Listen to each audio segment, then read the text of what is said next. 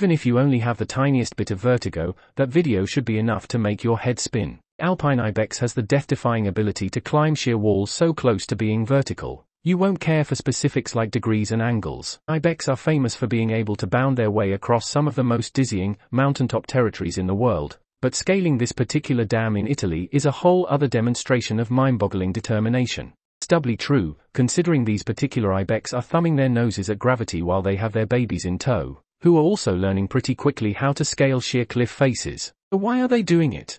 Singno Dam was built with a particular type of mineral-rich rock, and the Ibex need those minerals to keep their bones and nervous systems functioning at their peak. Split hooves and muscular hindquarters all help them scale the most nightmare-inducing walls, and we're pretty sure they have something else going for them, too, a whole lot of chutzpah.